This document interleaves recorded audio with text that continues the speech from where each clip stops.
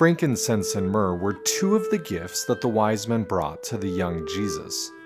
To culminate the Christmas season, I enjoy burning these two spices on the 12th day of Christmas, January 6th, the day many Christians commemorate when the wise men came to Mary, Joseph, and the young Jesus.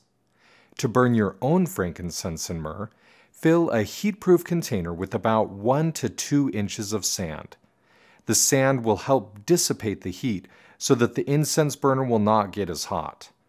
Turn your stove on and place the charcoal briquette on the burner.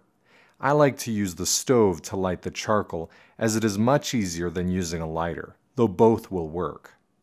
Turn the charcoal over until the entire briquette is lit.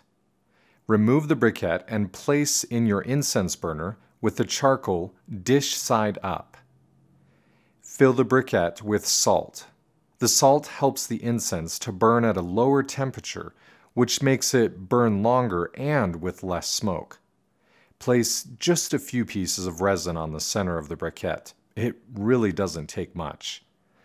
As the resin stops smoking, place more pieces of resin on the burner as desired.